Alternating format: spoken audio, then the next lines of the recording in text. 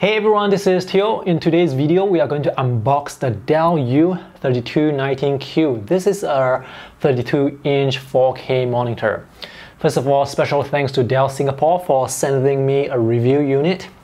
Now, I don't typically like to do unboxing videos because, well, I just don't like to. But in order to keep the main review shorter, I'm going to separate out that review into two videos.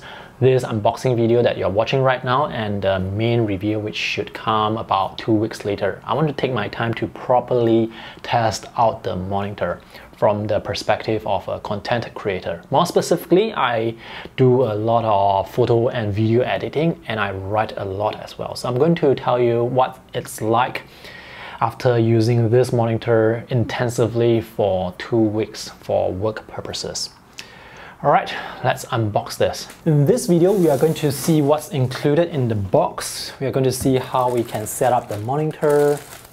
And of course, you get to see how the monitor looks like when it's on the table. So let's take a look at the cables that are included. This is the power cable. Depending on the country you are buying the monitor from, the head to this power cable may be different. And as far as I can tell, there is no power brick. This is the USB data cable. This will go to the back of the monitor and this will go to your computer. So when you connect this cable to the monitor, you can use your monitor as a hub. You can use your USB devices with it. The third cable we have is this cable with full-size display port on both ends. And the last cable is this USB Type-C cable. So it looks like there is no HDMI cable. There is no mini display port cable and there is no power brick. So this is the monitor stand. This is quite heavy and it feels very solid. You need a solid stand for a large monitor. This is the stand.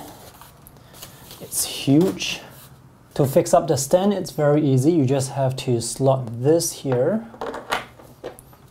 and go to the back and twist this. You can tighten this with your hand. There are 6 pieces of rubber beneath the base to prevent this from slipping on the table. So this is, I need to turn this to face the front. This is going to be a bit heavy. Let's see how we can take this up.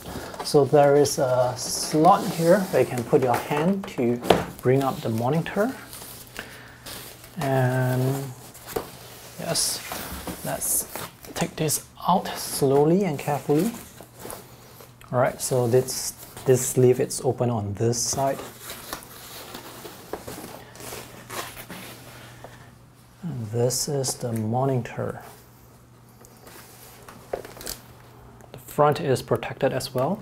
Wait a minute, before I put this on the stand, let's take a look at the ports. So we have the power port here. This is a full-size HDMI, full-size display port, USB Type-C. This is the audio line out, USB 3 upstream to USB 3 downstream, Type A. According to Dell, this is VESA mountable.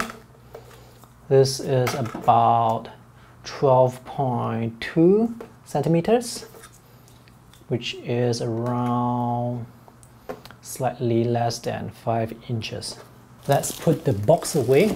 Oh, there is this color calibration factory report. It says here that the monitor has been pre-tuned to standard sRGB for color and luminance, and the uniformity is adjusted to these specifications. And there is grayscale tracking, blah blah blah. This is the whole report. I will do my own color calibration as well so that the colors on this screen, on this monitor, can match my other monitors. This is the current monitor that I'm using. This is the BenQ SW2700. It supports up to 99% Adobe RGB. Let me clean the table before I put the new monitor on it. The problem with wooden tables like this is, even if it gets dusty, it's very difficult to tell. So it's actually quite dusty. Let me put the stand close to the edge of the table so that I can mount the screen easily. I've already removed the protective covering on the front and on the back. So I need to just slide this onto the stand. and I hear a click and it's on the stand. Let me turn this on the side to let you see the profile, the side profile. This is a huge monitor. Let me adjust the height. You actually need to use both hands to do so because the monitor is actually quite heavy. You can rotate it like this as well, and you can tilt it. Once again, using two hands is a lot easier. And it's actually quite thin compared to the BenQ monitor that I'm using. So this is great. When you look at the monitor from the front, at the bottom left, there are two USB 3 ports on the side. They are powered, so you can use them for charging your USB devices. I've just connected the monitor to my Mac Pro 2013 and this looks fantastic. I like the thin bezel that goes all around, all on the four sides. It's uniform. It makes the screen looks really immersive. And I can see some anti-glare coating that's going on. My light source is coming from this side. I have huge windows on the side so I can see some anti-glare going on. Let me move the camera to the other side. So on this side, I no longer see the glare. Now the current monitor that I'm using, it has shading hood to block out the light. So if I am working on this monitor, I would need to put my curtains down. The anti-glare is actually very similar to the BenQ monitor that I'm using. Now let me show you an app. This is Final Cut Pro. This is a video editing app on the Mac.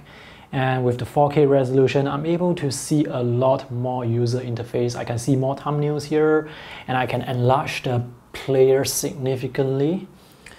And I mean, the colors look great out of the box. I'll still need to calibrate this though. The monitor controls are on the right side as well as the power switch.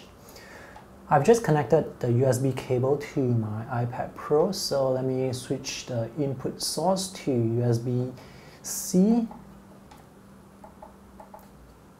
and see if it works.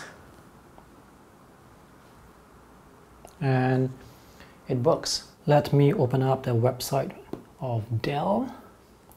Let's take a look at the technical specifications. I cannot remember all the numbers, so let's take a look at them.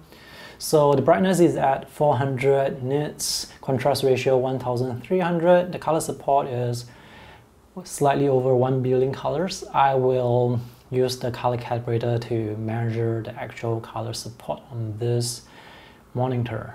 Now with USB-C and with iOS, the screen is not going to fill up the entire monitor. So we are going to have black bars on the left and on the right side. And also at the top and at the bottom. Let me switch back to HDMI. What I wanted to show you is basically you can use this monitor as an external monitor for your tablets that have USB-C connection. So that is all for this unboxing video. Come back again 2 weeks later for the detailed review where I will talk about its performance, the color support, and what it is like to be using a 4K resolution monitor for work purposes, for photo and video editing. Alright, thanks for watching. If you have any questions, let me know in the comment section below. See you again. Bye!